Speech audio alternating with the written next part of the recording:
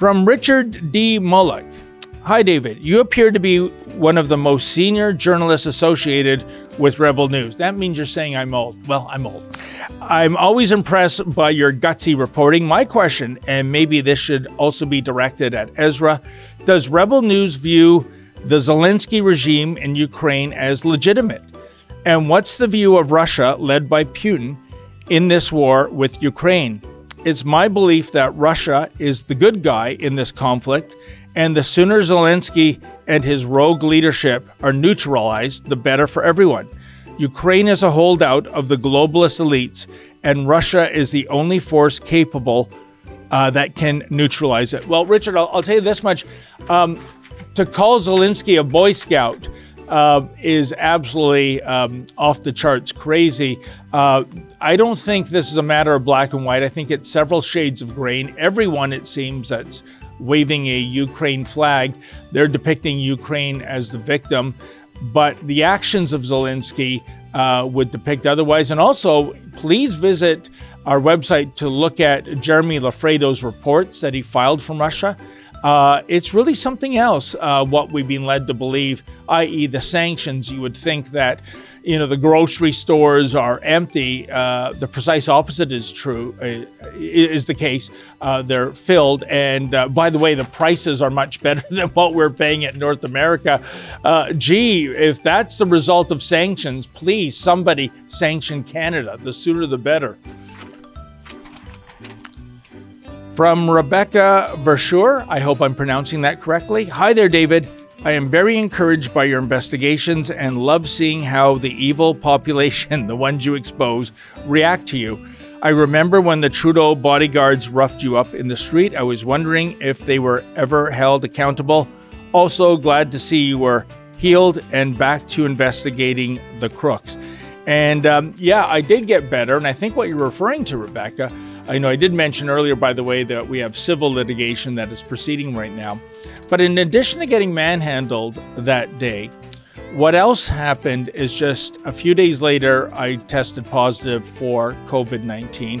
And I can tell you the past 2 years, I had never been healthier. Not a cold, not a sore throat, an earache, you name it. And then it was revealed after that incident, and it received mainstream media attention in the Post, the CBC, that it turned out that half of Justin Trudeau's bodyguard contingent were COVID positive. So I don't think I can prove it, but I have a very strong hunch, folks, that they did that to me. They made me sick. And in my case, I was on my back for almost 6 weeks. What a disgrace. All right. From Lisa, happy holidays, Mr. Menzies and crew. If you could please do a shout out to allcreaturesrescue.ca. Well, consider it done. They are an all-volunteer rescue in Ontario and have worked extremely hard this year to help over 300 animals. My question is, what is the most embarrassing thing that has happened to you or Mr. Levent live on air that we may not have known about as it was happening? Or what is the most surprising thing you have experienced behind the scenes with David Suzuki or anyone else you have tried to interview?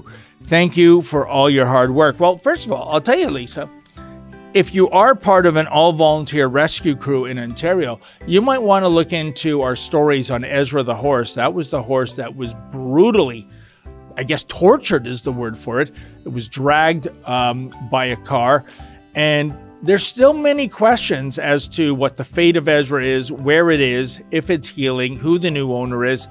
You can go to past videos for that. In terms of the most embarrassing thing on air, I think it might be something that never aired, but I would have no problem with it airing. It's in the archives. Only a few people on the planet has seen it. About 6 years ago, I went to a cat show in Toronto, and I was self-identifying as a cat. I was calling myself Trans Cat. I put myself in a cage, and I was put on display with the real cats. And after a few minutes, all hell broke loose. I think the costume is so ridiculous that my colleagues don't want to air it because they're embarrassed for me. But in certain respects, I think I was ahead of the curve, folks. You have people right now identifying as furries, including one teacher with the Toronto District School Board that goes to school dressed as some sort of animal. So, yeah, what do you think? Time to get that video out of the vault and broadcast it? I say yes.